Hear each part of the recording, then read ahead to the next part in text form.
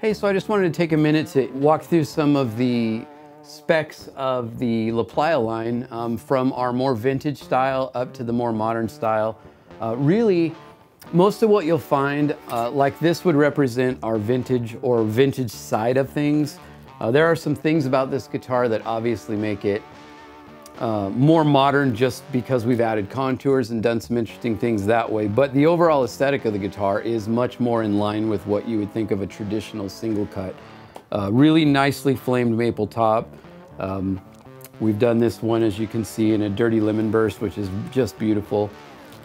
Mahogany back and neck, which is very traditional, as you would expect. And as I was talking about, we have the contours for the belly, the leg contour, the nicely sculpted heel for easy access to the upper frets, which of course is always a nice touch. All of these guitars are chambered, so the weight is great. They come in typically a little under 8 pounds, which for a single cut style guitar is great.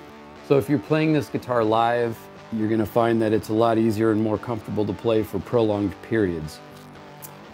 This neck is what we would call our 50s carve. This one measures 0.860 at the first fret to 0.980 at the 12th fret. So this is a really nice, comfortable, beefy 50s style neck profile, which is my favorite. I think it's just incredibly comfortable and great to play.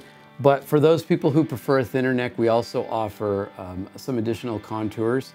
So this guitar would represent sort of the middle of the line, sort of a mix between the traditional vintage styling. This one has a really nice top on it, as you can see.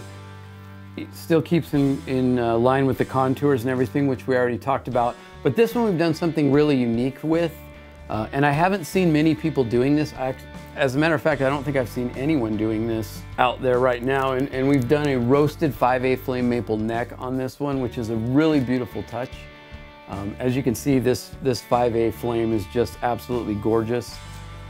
And we've also done the matching 5A flame roasted blocks in the ebony fretboard, which is also just a beautiful touch. I don't know if you can see it or not, but the inlay here and also the logo are also done in 5A flame roasted maple. So really beautiful guitar. And this one sort of brings together some more modern ideas with a more traditional touch. So I would think this would represent sort of our middle of the line between vintage and modern. And this is just a beautiful example of that.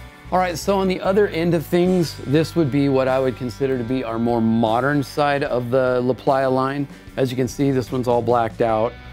It's got a black metallic finish.